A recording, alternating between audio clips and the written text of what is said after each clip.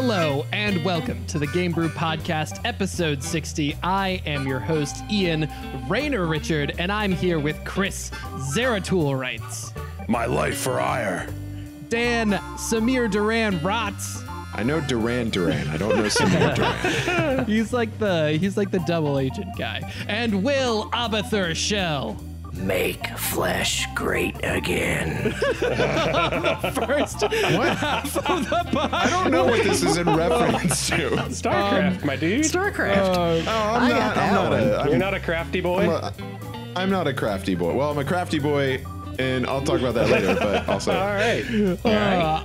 On the first half of the podcast, we'll talk about seasonal shifts in games, and in the second half, we'll discuss direct and indirect control of characters. But first, it's time for a beer. I have to Chris, pick what are we drinking this week? So it's, like the heat of the summer. If you're on the East Coast, it's real hot. Like I think in Baltimore, it was like a heat index of 110. So obviously there's some seasonal changes going on here. So with that in mind, we wanted to get some seasonal beers. Seasons of I got beers. a delicious beer from Duclaw called Gose O's, because it's a Baltimore place and it says Gose. Gose O's. O's is the Orioles are the local baseball team. That took a really long time. What's that sport called? There's a ball. It's like cricket, Stickball, right? It's like stickball, but the bat's bigger. Yeah. There's a bunch of kids in half pants playing it. Right. They're adults. There's an old timey umpire. Listen here, kids. You see? Nah, you see. Why give us back our ball, mister? And I am drinking the Lord Hobo Museum, which is a triple IPA that they release seasonally only in the spring. So this came out in March, so it's a nice spring beer. Wait, you can get Lord Hobo brewing stuff It's now? like sometimes I can get it, sometimes I can usually get Boom Sauce. It's pretty around, but it's a triple IPA, which is like scary and also. Does it make you pretty happy? What season? What season does that represent? Spring. It smells like straight hops. I gotta tell you, And it's called Lord Hobo? That's the brewer. That's a brewery. That's the The beer brewing is called company. Museum. Brewing company. Does it have a hint of pickles? I'm not picking up any pickles. Ooh, it's very fruity. It's a hazy IPA, so I guess I should have expected that.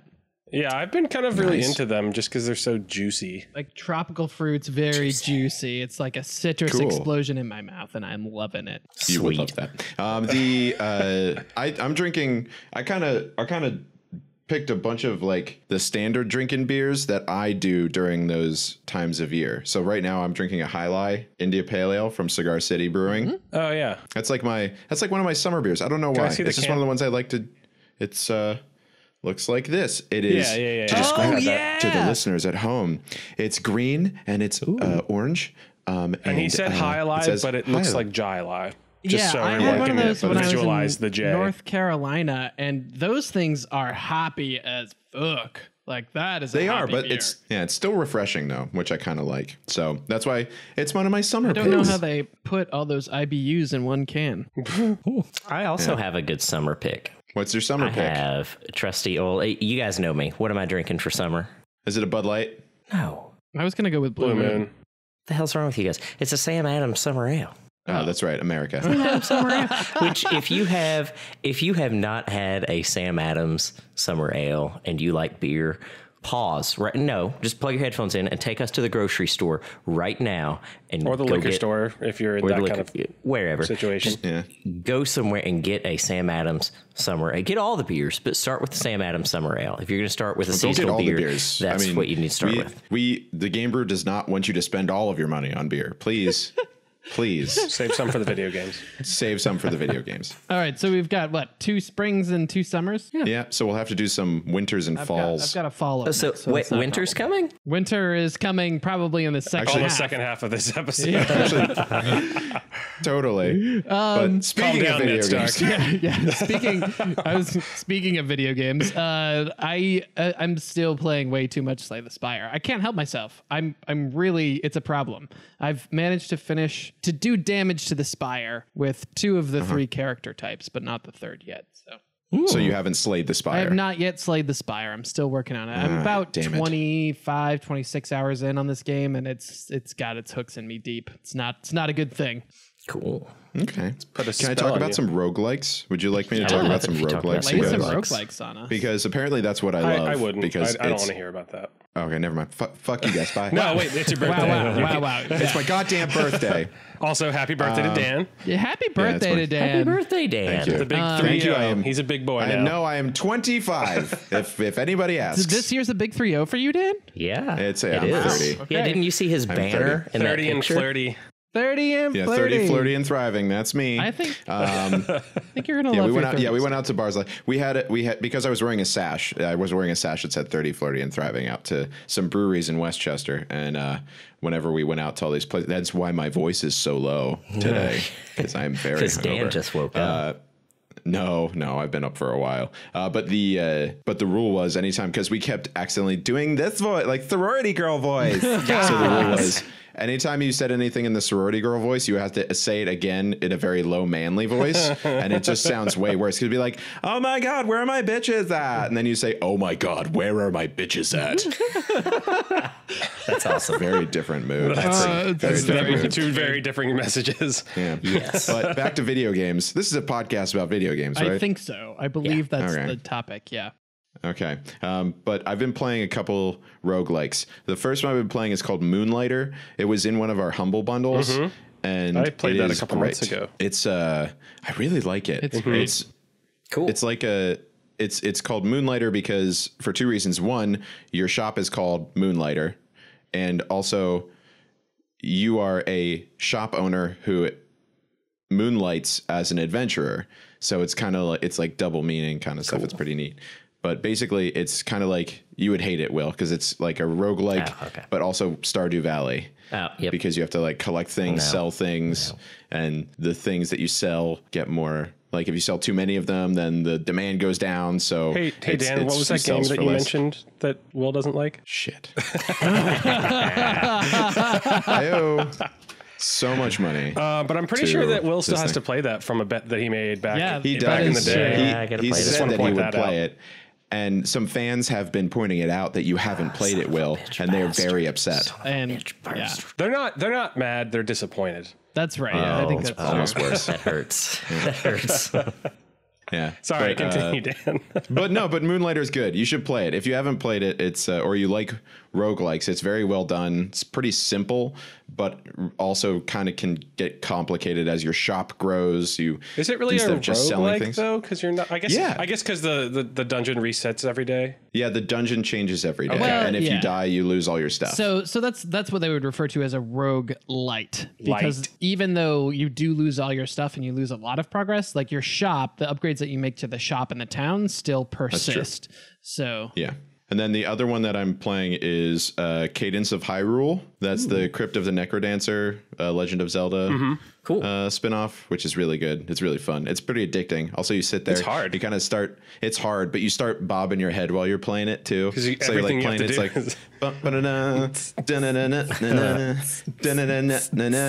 This isn't the song from that game because we don't want to get sued.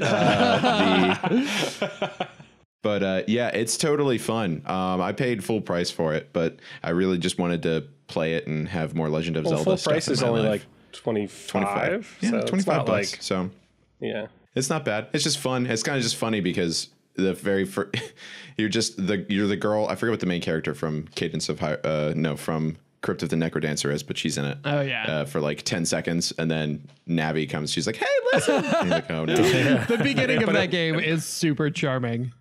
Yeah, it's pretty cute. But yeah, those are what I've been playing. Right on. Wheel? I have been playing Final Fantasy VII on Switch, actually. Oh, interesting. Oldie but a goodie. Okay. Yeah, and how are you feeling about that? Does it look as dated as Chris and Dan think it looks? I mean, yeah, it's a dated game for sure, but it's just good fun. I was just feeling nostalgic. Or classic.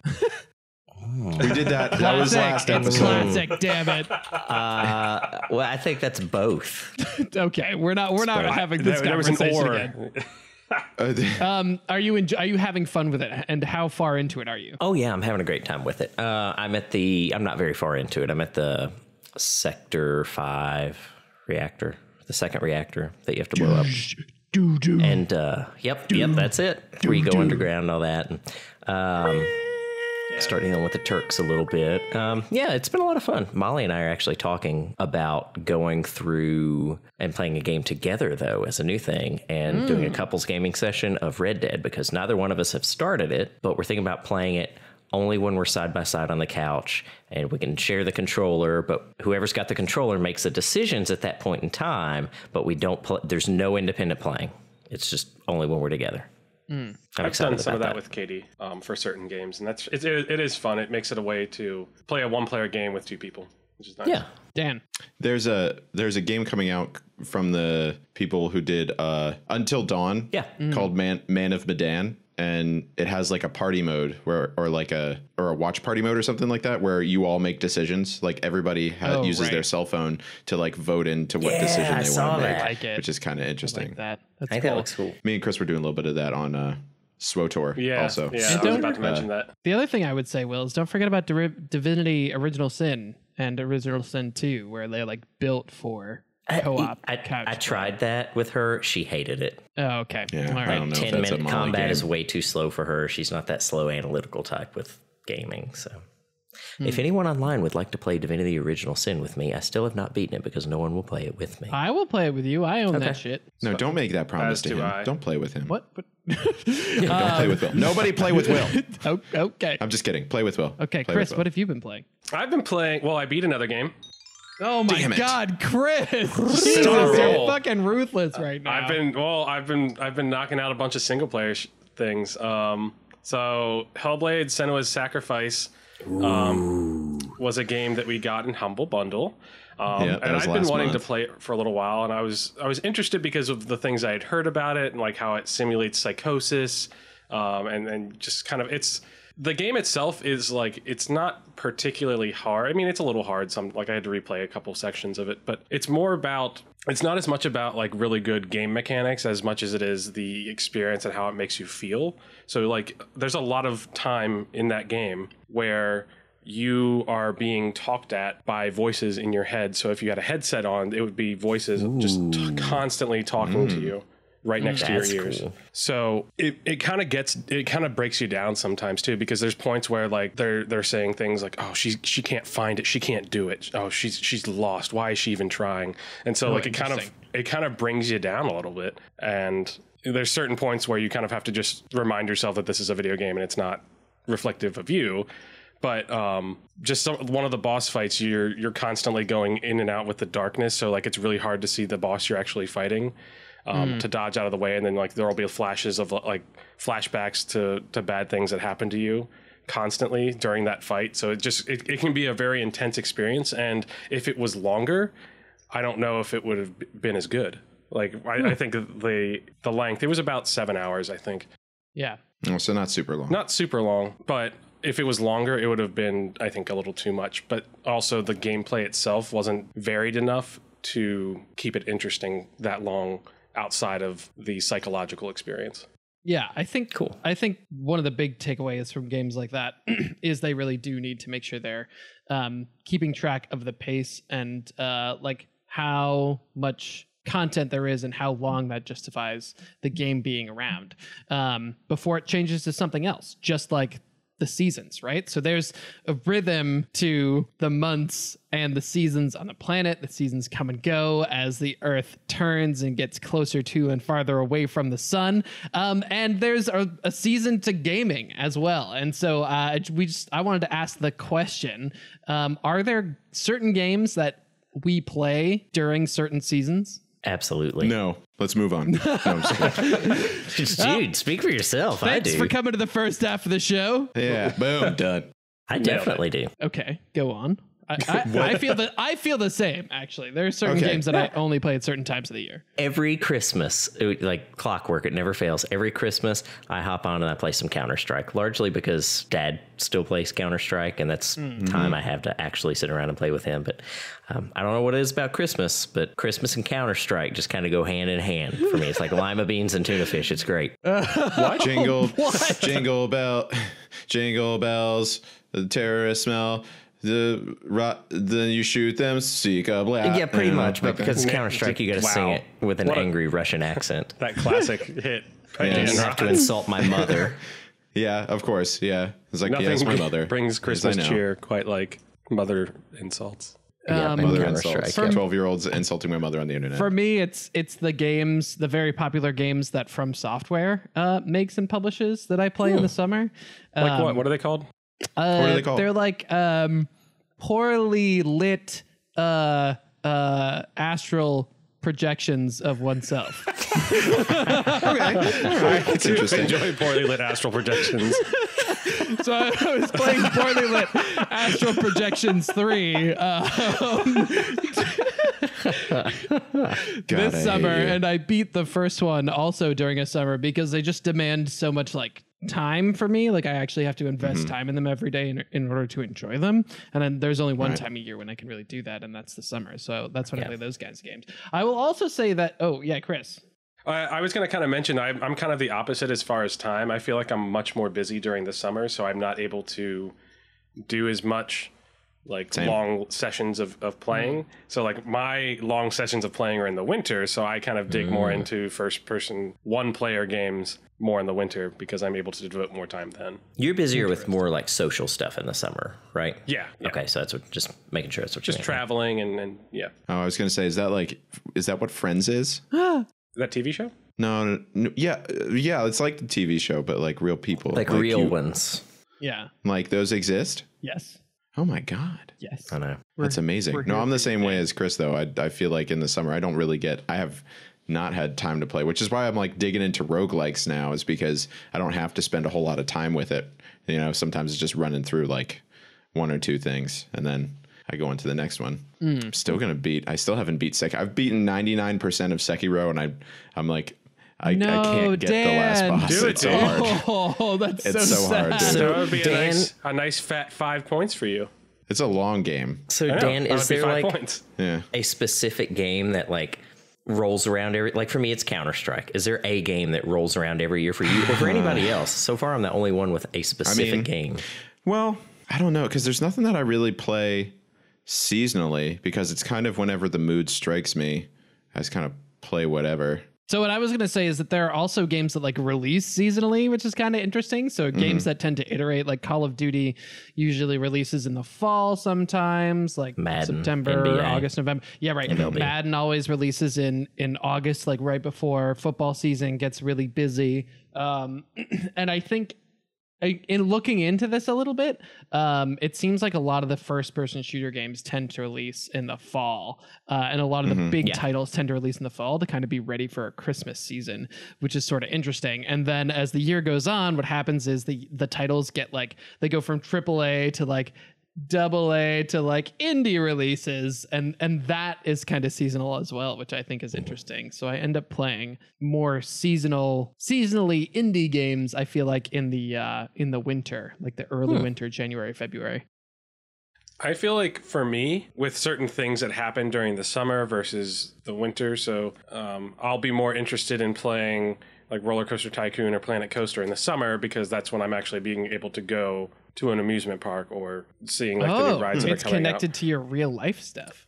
Yeah, so like I'll have more of an interest in playing those games after I go to an amusement park, because I was like, I want to keep doing that. Right, or like in the summer for me, like I play a lot of Surgeon Simulator because it's when I'm most likely to be dismembering bodies. Right, yeah, that makes total sense. Yeah. Or like with baseball, like I'm more likely to play out of the park baseball during the summer, probably because it's baseball season and it's on my mind. What is out of the park baseball? It's a baseball simulator. It's a baseball game. It's like you've heard of like Football Manager 2019 or whatever. It's on Steam. Yeah. Basically, you become the general manager of a baseball team, and get to manage like all of their minor leagues and then their major league staff, and you can do trades and stuff, and it's really good. It's kind of like that sort of thing. Yeah, I was gonna say it's kind of like the one of the games where it's like, this is a real job, but do you want to do it for fun? Is it kind of like EVE Online, but for sports fans? It's like kind a lot of data it's management. Like, yeah. So you get to like look at stats and kind of make trades, and you can have a better coaches will help bring your players along, but they'll also have tendencies to like old school style versus like more traditional style versus more modern style of thought processes for choosing players and that sort of thing. That's really interesting. Can you blow up your enemies like in EVE Online? You can with home runs. Okay, right, I like it. Put them on blast on social media or something like that.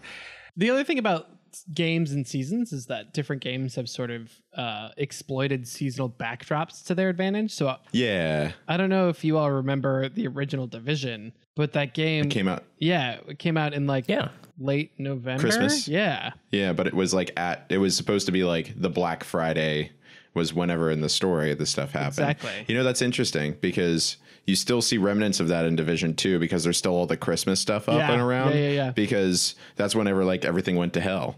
There's a couple other games that did that. Left 4 Dead. No, not Left 4 Dead.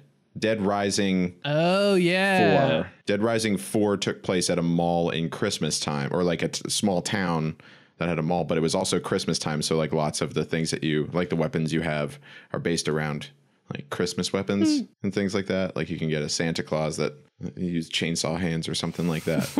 I think Fallout 4 did Halloween.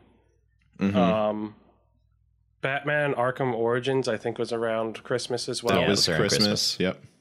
I think it's really interesting to have a game like that where it's kind of trying to ground itself in the reality of the people playing it by mimicking the season. And I think to a large degree it worked. Like I remember really loving the city in the original Division and thinking like how immersive it felt, and looking back on it, it doesn't actually, the mechanics aren't deep enough to make it feel super immersive. Like it's not like a Breath of the Wild where you just feel immersed because you can change everything, right? I felt immersed in that game because I wanted to feel like it was, you know, Christmas, Black Friday, and that game gave me what I wanted in that moment. For sure. Kind of brings it back to what we said earlier about playing games during certain times of the year, where I feel weird playing a game where everything's like Christmassy and it's not Christmas. Yeah. You know, like whenever I'm like the Batman Arkham Origins, it kind of, I don't know, it like makes my body feel all weird because it's like, I'm not supposed to be. It's like, it's not Christmas time. It's the middle of summer. It's so hot. What am I supposed to do? There's no snow. There's no snow. See, that's why I loved it, because I when it came out, when I remember playing it anyway, I was living in LA and I wanted snow, I wanted cold, and I couldn't get it except in the Division, so that was good.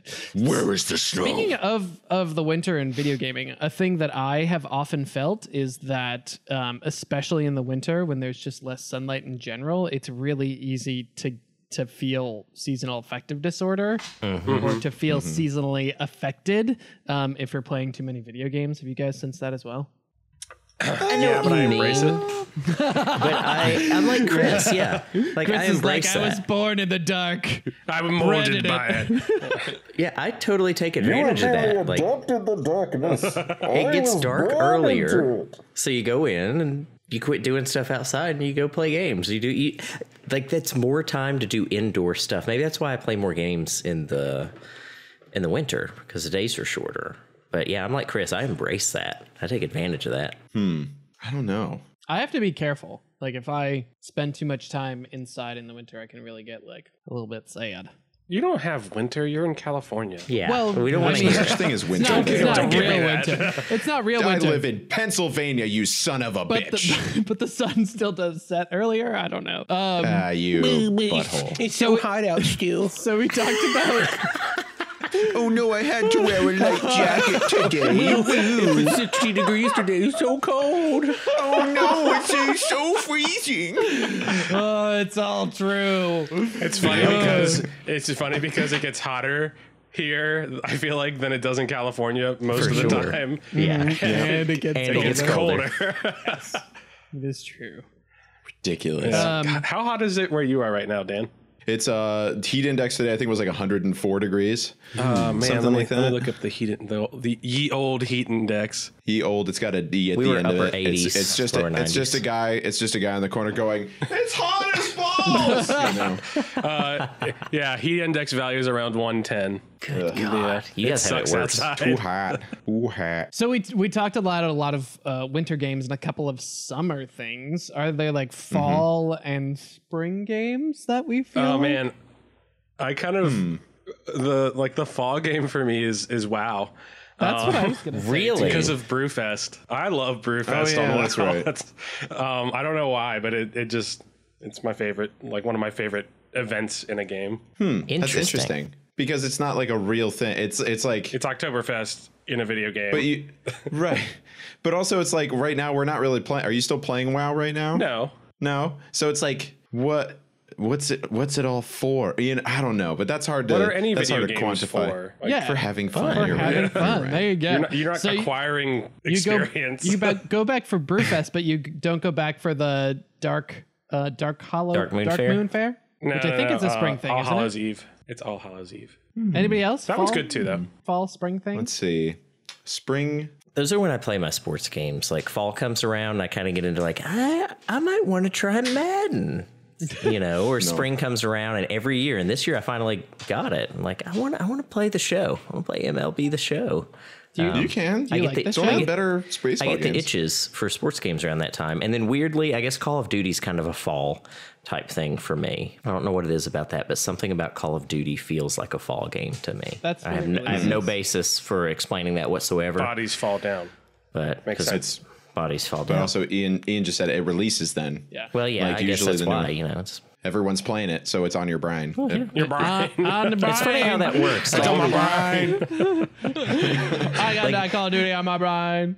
they've done a good job of establishing like times for that because it's not like you can release that whenever the hell you want. It's not attached to a real. There's like no Call of Duty season in the real world, like you know. Yeah. But you're right; it absolutely has a fall feel to it. I feel like Destiny is a fall feel for me too, for some reason. Like I remember Yeah. playing 'Cause it Destiny released and in Destiny 2 Destiny. pretty hard in the fall. Yeah. So just first-person shooters in fall. Our That's what we fall do. thing, Yep. yeah. We all play FPSs in fall. It's what we do. Fall-person shooters. Fall versus shooters. Oh man. All right. Well, I think. And then- Oh, sorry. No, I was gonna- no, you go. You gonna go, rap. you son of I was a gonna bitch. rap if that's okay. Yeah, rap it. Yeah, Before rap. you I do want to it, hear you Because rap. it's Christmas time. Yo, I'm gonna yo, end my name's this seg- Dan. Oh, I was. Yeah, gonna no, you go first. Yeah, I thought you were doing. Here, I'll do the.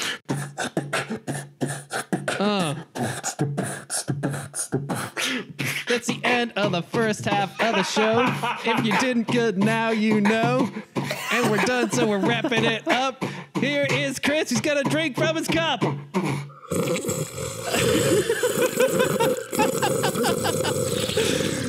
All right. Word. I hope that doesn't make the final cut. We'll see you in the second half. If It you're will. still here, if you decided to stay after that, we'll see you in the second Good half. on you, I guess. No, it's staying. It's in. You got to keep it in there. Line it up the right way.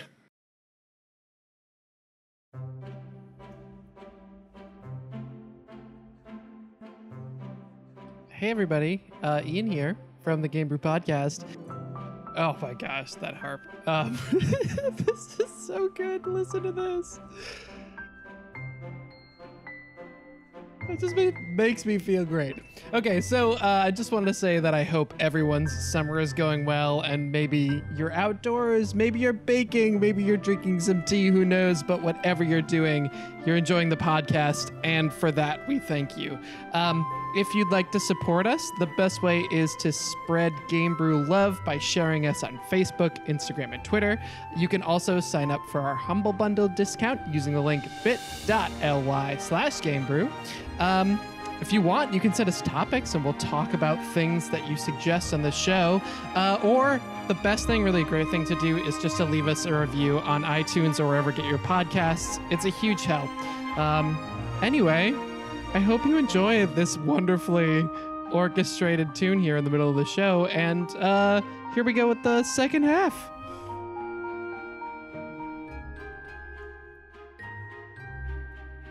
Hell Hello and welcome back to the second half of the Game Brew podcast. We're here, we're drinking some seasonal beers. I'm about to crack open this Downtown Brown Ale. Can I just tell you how much I love the name Downtown Brown? That's who is that? Downtown Bobby Brown. Downtown. Oh, it's stinky. Oh.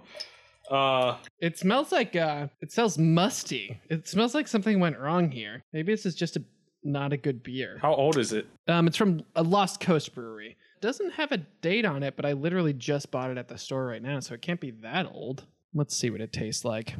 So this is my fall pick. I think brown ales are a really great beer for the fall. They're Obviously, nutty. we could have gone with like an Oktoberfest, right? Because Oktoberfest happens in the fall. But yeah, brown ales are nutty, and there's something about them that makes me think about trees and about that cold sort of smell in the air, even though it's not really cold on the East Coast. Obviously, there's never cold smell in the air here. It just smells like exhaust and pollution. Yeah, and smug. And it reeks of pretension. Yeah. I'm doing a I guess I call it a spring, like a transitional one. So it's either spring or fall. I don't know. It's hard to place, but Victory Dirt Wolf. I'm drinking right now, it's a double IPA. It's pretty strong, but it's good. It reminds me of transition. It makes you the IPA makes you think about the fall, because IPAs to me are very springy. Well, no, spring. I said it's transitional, because this is usually like one of the ones that I drink to heavy. It's like a heavy-ish beer, so you drink two and you're like real feeling good. But yeah, I mean, I guess it's spring more than anything. Okay. And Chris? I am drinking Bad Elf Winter's Ale, not to be confused with Mad Elf, which is a very potent beer from Trogs up in Hershey. How is Bad Elf? Mm-hmm. Bad Elf is not bad. It's a golden ale. So it's pretty good. I wouldn't say it's like the best shit ever, but hold on. That's interesting that it is named for a very Christmassy thing, and it's not like a porter or a stout or like a strong ale. It's kind of what you expect in the winter, right? Yeah, I mean, it's a 6%. It's a festive golden ale. I'm sorry. It's festive. It's festive. It's festive. It does have like a little bit of sweetness to it, so I guess that's kind of where it gets some of its festiveness. But yeah, I mean, it's not particularly strong. It does have kind of that, German Pilsners have a very distinct flavor. Mm-hmm. It kind of has that flavor. I don't know exactly how to call it, but it's a little bit bitter. It's pretty good. Dude, Ian, that is dark. Nice. Yeah, this brown ale, look how murky that looks. It is. I just see pickles. You're just holding up pickles, man. I don't know what you do. I do like the amount of head on there, and the head's a really nice consistency. You see that foaminess? I do want to illustrate to the listeners exactly what we're seeing. Ian's just holding up a jar of pickles, it's not and we don't know. This is my custom Game Brew drinking jar. See, you have a Game Brew mug. It's stenciled and everything. It's a Game Brew drinking jar. Stenciled. No, that one's stenciled too. Yeah, this is. I wish I had one of Carrie. those. It's great. There's lots of room to get air into the beer, which makes it. Is that? Oh, better. Cool. Nice. Mine looks really pretty. It's nice and gold. Yeah, yours does. good. You should take a photograph of that and put it on the. I need to get the mood lighting. Hold on. And Wilhelm. Oh, hold on. Chris is turning on the mood lighting. That means we need to turn up the slow jams. The slow. No. Down. Wow, wow. Again, this is an audio medium, so nothing is translating. Just want to let you know that. But I'm singing. I know. We wish you would stop. There's a reason you went to school for tuba, not for singing. Let me just tell you something. Let me just tell you that. Will, what are you drinking, man? Yeah, what's your second half beer? I accidentally apparently drank the last one because I went to go get it and I turned it around and all that's left is this nasty. Every now and then there's just those nasty. It's a spicy chocolate Shut up, Chris. beer. Son of a bitch. I'm not drinking the spicy chocolate Mexican beer again. I'm not doing it. It's terrible. But what I had last night that I thought I still had some of today is it's a local brewery from Station Brew. What is it? It was a cream ale of some kind. Okay. It's like a vanilla thing, and that was going to be my winter one. So I had my winter one last night. Anything creamy and vanilla-y is winter for me. I can see that. I can see that working. It's kind of like an eggnoggy. I was going to say, you know? do you ever think that it would be possible to mix beer with eggnog and have it be good? No. Beer nog. Yeah, like a michelada except for winter. I know what we're trying in December. I was going to say, in 3 months, we'll figure it out. It's stout. Oh, it's a stout. Guys. Business plan. This is going to happen. Oh, my God. Call Anheuser-Busch. Call Anheuser-Busch on the phone. All right. They're not answering. Sorry. My assistant's off today. Yeah. That's too bad. Is that Johnny? Damn interns. So one thing we were kicking around the other day in the Discord is that it feels like there's a big difference between when we take direct control over characters in a game and when we take indirect control over characters in a game. So to sort of set the stage, like Call of Duty, where you are first person and every single input relates exactly to an action that happens in the game, would be an example of direct control of a character. Whereas in games like The Sims or Dwarf Fortress or Prison Simulator, something like that, we have less direct control over the characters on the screen.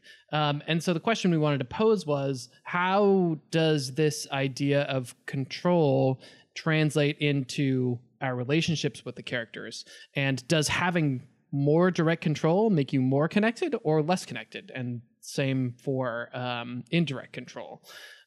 Personally, I have found the less direct control I have over a character, the more emotionally connected I feel to that character, which is kind of interesting. I would agree to that. I disagree. But like, so give an example. Like, yeah. For an example, something like Dwarf Fortress, right?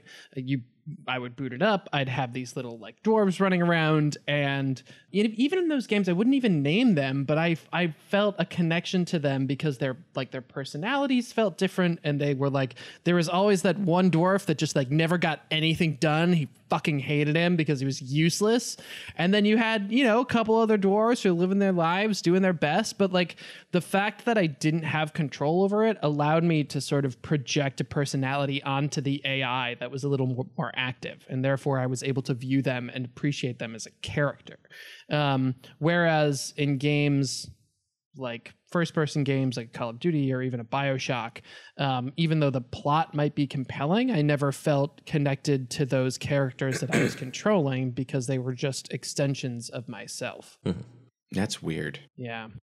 I think you're a little weird. I feel like that's a common thing with first-person shooters. I mean, there's exceptions to the rule, but you're sort of placed into an environment as an observer rather than taking, what's the word I'm looking for? Like a holistic view of everything, including your character. And when you're looking through the eyes of your own character, there's less, I don't know how to phrase this, but I agree with Ian. You're just like a passive observer. Even if you can run around, go up, down, left, right, climb ladders and do things, you don't see your own development as much because you're always looking through your own eyes. So one of the things you mentioned, BioShock, and I kind of want to bring that up a little bit because BioShock has some of the ones where I did connect with the character on an emotional basis because one, it's first person. Like in the original BioShock, there's obviously there's the "Would you kindly" moment, which kind of, while this is also like a spoiler alert for BioShock. For almost 15-year-old game, yeah. But just in case, there's gonna be the one person who's like, "You son of a bitch!" But there's the like this code phrase that makes you do whatever the person says is they say, "Would you kindly?" and then you do it.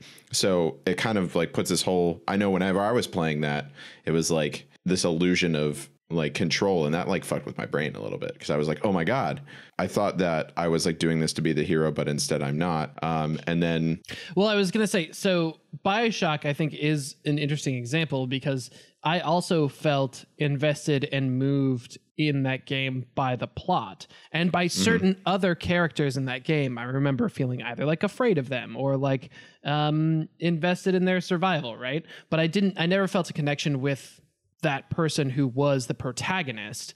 I think because of what Will's talking about, you don't really get a chance to see them. You don't really get a chance to experience so much of their lives through your own lens. And there are maybe one or two opportunities in the game where you kind of have like little flashbacks, but for the most part, it's like your actions making an effect on the world, and those actions, right, there's like that morality meter where kind of like you either suck the souls out of the little sisters or you like set them free or something. I don't exactly remember what the mechanic is, but you were making those choices. And so it feels like instead of a character, it feels like you. And so that makes me feel less connected to them as a character because they don't have any definable traits on their own. Well, and that's a good point, and that's kind of the point I was going to make, is that it's not that you're playing a character. The character is you in BioShock. Right. In Skyrim, the character is you. It's not like you're coming into a pre-made character that has a story, has a background. You create that background for yourself. So I can understand why there would be less connection, because, well, not less connection, but just less of an emotional connection, I guess, because it's yourself. Like you're already connected. So you're making those decisions. So I think it's a little different. There's a game that I've been playing recently that kind of tries to do both, called Kingdom Come Deliverance. So you're playing a character, Henry, who's a peasant, and you're terrible at everything. So you kind of go through your journey of trying to get better at stuff. But like in cutscenes, it's third person. So you still see yourself. You're not yourself. You are Henry, who's a shitty peasant that doesn't know how to do anything at the beginning of the game. and kind of going through the struggle with him, which is a little different than kind of like the Skyrim or BioShock thing where you're just playing that person. You are that person. Yeah, I want to give Will and Dan a chance to jump in here, but I do want to come back to cutscenes because I think it's an interesting point. We're all dancing around it, and it occurred to me somewhere through all that. For first-person games, it's so easy because it is an extension of you. I get invested in other characters like so much more and engaged in that than I do with myself. But when I can see myself and it's well written and well designed, that's when I have a little bit more, engagement in who I am, who my character is, and identification and emotional attachment to my character.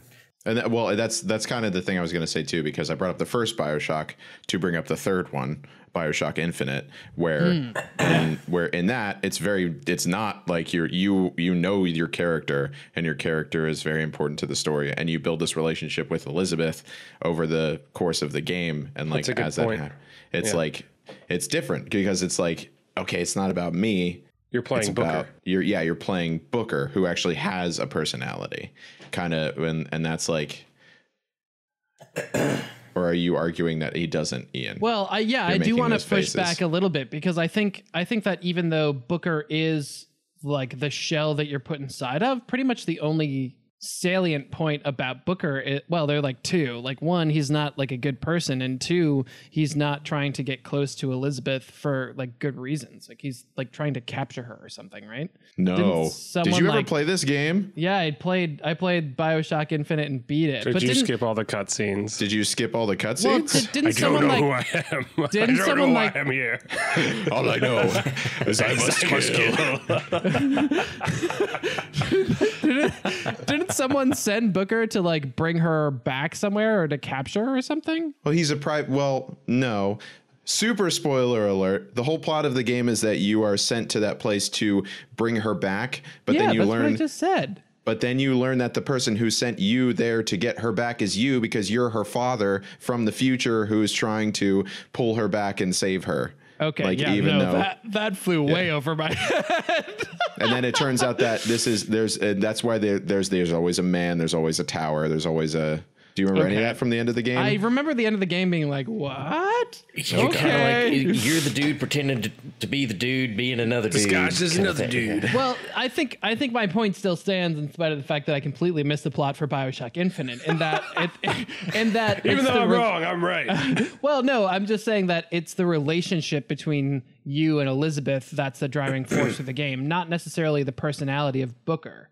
That's the driving point. It's a bit of both. Whereas a game like The Last of Us, that main character's personality and drives are much more important to the arc of the game. Absolutely. And so that's sort of represented visually by the fact that that's a third person game where you're always seeing that character and identifying with him that way. Yeah, sorry. Yeah, Chris. I think that's a good point too, is that I think that having the third person perspective versus first person allows you to connect more with that character, because you're seeing that character, you're not being that character.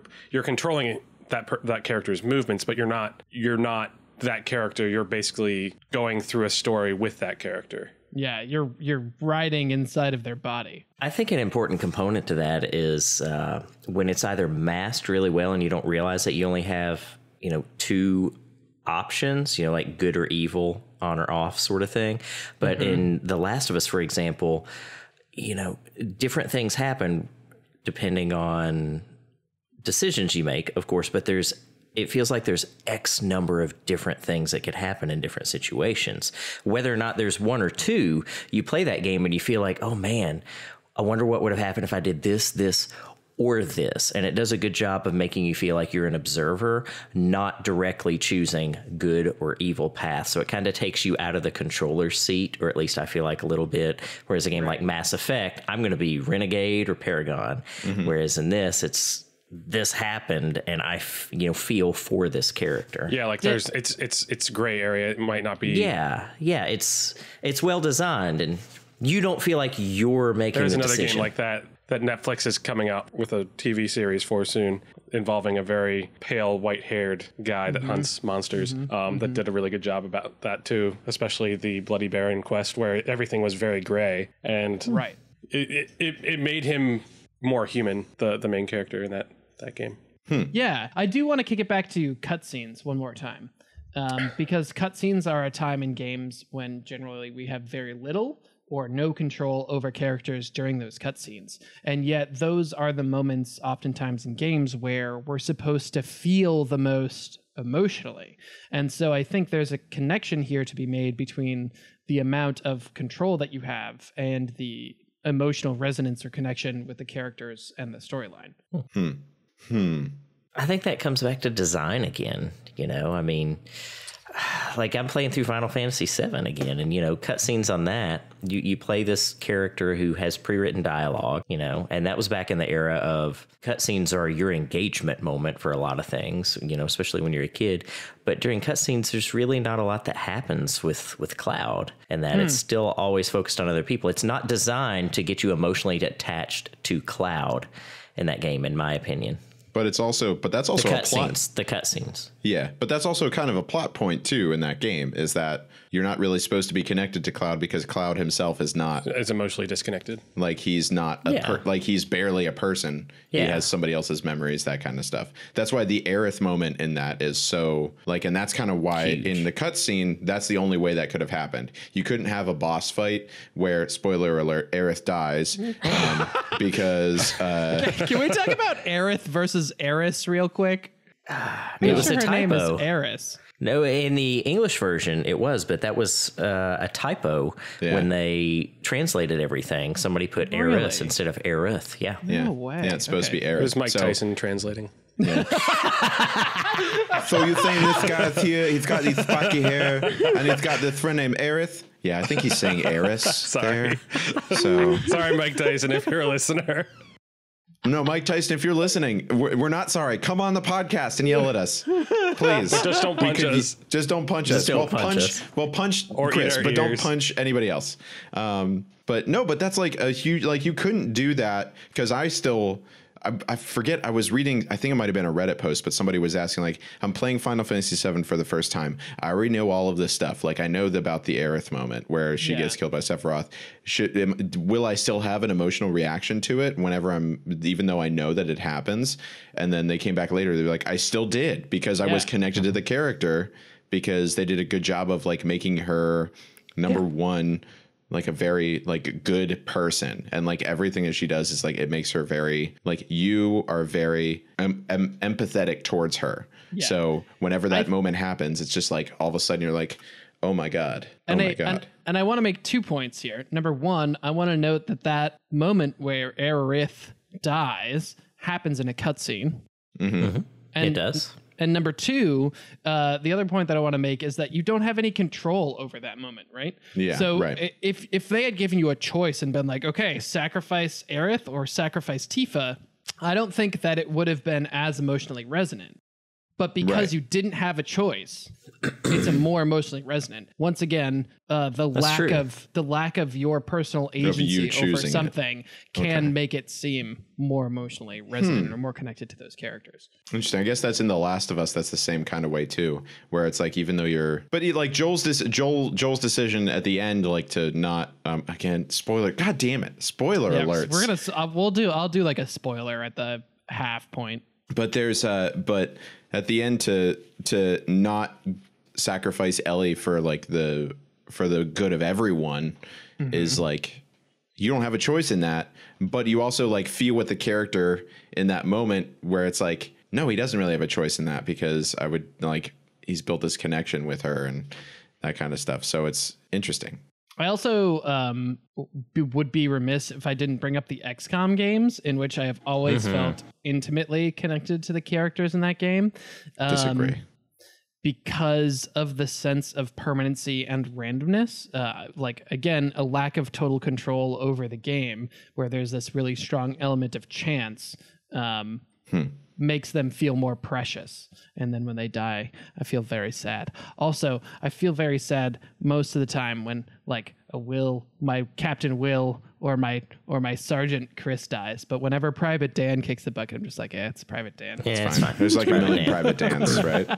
That's like the one that you keep putting in every time, where it's just like, oh yeah, there's Private Dan Theta, because we've gone through all the other ones before. He's a red shirt. Yeah. It's like, let's do this. No, but I feel like I love them. I feel like in those games I'm really connected to those characters because I'm afraid to lose them. It's like making your friends in Oregon Trail. Exactly. Yeah, exactly. It's like, damn it, Dan died of dysentery again. How did you break your leg? It's been one day. Listen, guys, we will play a live action version role playing of Oregon Trail if you get Oregon Trail. Oregon Trail. Oh, that would be hilarious. I will run. Do it. So I'm a dungeon master. If you guys want, if we get up to like, I don't know, how many likes do we have on the Facebook right now? A bunch. A bunch. We have to get up to a buttload. Up to a buttload. Yeah. Well, we have 438 likes on Facebook. If we get up to 500, I'll run a campaign of when we get up to 500. When we get to 500, I'll run a campaign of a Dungeons and Dragons-esque thing where we play the Oregon Trail but with zombies. Super. That would be sweet. Would be hilarious and awesome. That would be sweet. So good. You know, there's a game called the Oregon Trail, right? Yes. Not Oregon, but Oregon. Yeah, the Oregon Trail. That's the zombie one. Yeah. It's like Death Road to Canada. Yeah, it's a little, well, I love that game too. But It's Death so Road to Canada ridiculous. is really great. It's fabulous. Okay, well, I think that's going to be it for our discussion of whether or not direct and indirect power has an influence on your emotional connection with characters. If you agree, wait, what? Can we say yes or no? Can we just end it with a does it? You know? Okay, like we'll go through. Yeah, just give a like a Will, does indirect or direct control make you feel more connected to a character? If I had to pick one, I would say indirect, because you get emotionally charged for that sort of thing, but it comes down to how well either mechanic is intertwined with the story progression for me. But indirect. I'm going indirect because you swayed me. Yes, Chris. I'm going to say that direct third person is the most influential. Chris. Direct third person. Specificity. Because you can see that 3P. character. Yeah. Okay. A lot of that's interesting. Separates Well, the id. I think there's also a discussion to be had about perspective here and different, like how different camera views. Well, that was originally what I started this conversation on when we were talking about it on Discord. Ended up talking about controls, but maybe we'll probably definitely swing back around to that conversation about camera angles. So we're done. For that and much more, tune in for episode 61. But for episode 60, that's going to be it for us. So say goodnight, everybody. Say goodnight, everybody.